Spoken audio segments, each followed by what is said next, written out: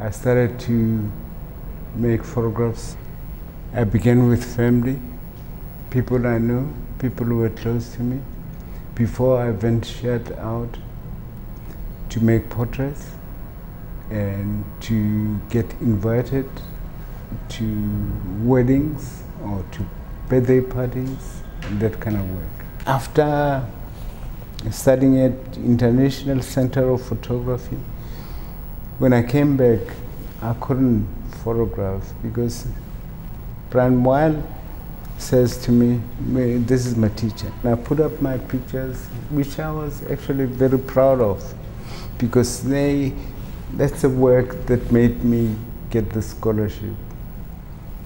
I put it up on the wall and he looks at it and he says, "Santu, what do you think this is? Do you think this is an exhibition?" If you open any good magazine, anytime, you'll find pictures like the ones you're showing me. And now let's do photography. He made me think differently about images and image making. So much so that it became difficult after I came back in '92 to make a picture. In '92 I come back, and what do? I concentrate on my research. I went into photography, doing documentary, recording what life was like under apartheid. The story at the time was fighting apartheid, was about the struggle against oppression and repression. Having joined Afropix, a photographers collective, I worked with them for a while, and before joining an alternative newspaper called The New Nation, where I was employed as a photographer. And I know, if I was covering a story, I make this a kind of joke, that if I had a photograph of a policeman, it was a good photograph. Maybe two, that's better. And if three, that's front page. That was the story at the time that was published in the paper. I found it unsatisfactory as a reflection of life as I know it in the township. If I took back the work that I thought was good back to the township and say, this is the picture I made of you, I discover people were not comfortable with the reality I was presenting about their lives out there in the world.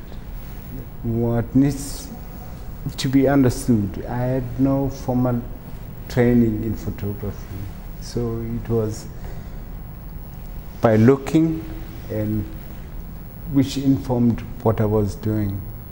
And in time, realizing that having done an exhibition like Shifting Sand about life in the townships, life in the rural areas, and life in places where newspapers don't normally go. The exhibition was well received, but someone probably from the townships like me commented, "Making money with blacks." When that comment came to me to say, "Oh, I'm making money with blacks," I said, no, I need to engage, I need to make the people in the communities in the township to participate in what I'm doing. One way was the exhibition Distorting Mirror, Townships Imagined, whereby I contrast the images that I made, which I published in the paper, and pictures that people actually keep for themselves. The project, the Black Photo Album, which was a kind of research, looking at all photographs, copying them, and give them as much context about who the person is, what kind of life. When the research became an installation. The research into family histories became the Black Photo album when it was shown at the beginning as a kind of installation of slides. My object was to give attention, to get people to know what kind of research and to try and get more money to support this research. But in the end, it became an art installation. It was so popular that it was beginning to eclipse my own photography. Sometimes people confuse the images that I found and copied as if I made those images, except that my contribution to the work was the research. Becoming an artist is a decision I made after '94. After '94, South African artists previously from college, with college education, who had the privilege, and they were the ones who were invited in exhibitions, and they could take advantage of this space to travel and to speak about the reality of South Africa. And I felt, no, my voice has to be heard also.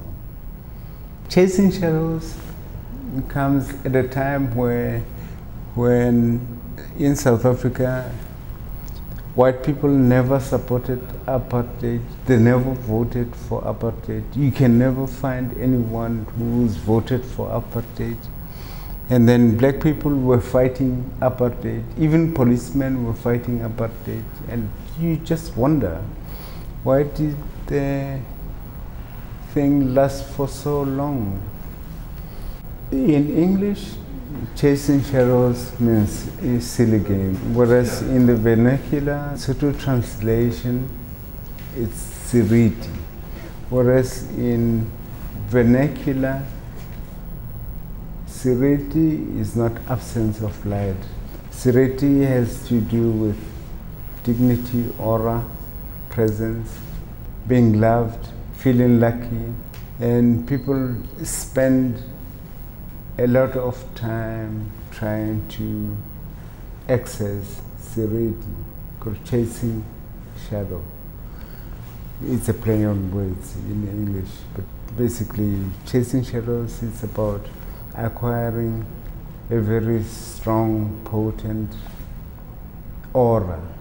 There's no such a thing as a climate change picture. And there's no such a thing, such as to say I'm going to photograph spirituality. What I can do is I can suggest, I can give you the feeling of being in a spiritual landscape. And whenever we speak of climate change, it's very easy to find a dry river which is not perennial, to say this is climate, this is drying, this is, which I find that kind of approach very limiting, because climate will always change. We know that, we accept it. There's an image over there where dust seems to be raining from the sky and coming down. This is almost turning things upside down, because you are at a beach, you're thinking of blue skies, you're thinking of a walk on the beach, and what do you have? You have sand coming from the sky raining on you. In one way, I'm saying, for sure, this is what we are afraid of. If you speak to my enterprise or my approach, it's more or less an ongoing conversation which is internal. How I look at things or look at life, and at different times. Maybe this is how I saw something. That was my opinion at this time, and I go back to it. And then with more understanding or different perspective, I look at it, and then I find that the meanings have shifted, or I see it differently, or I miss something.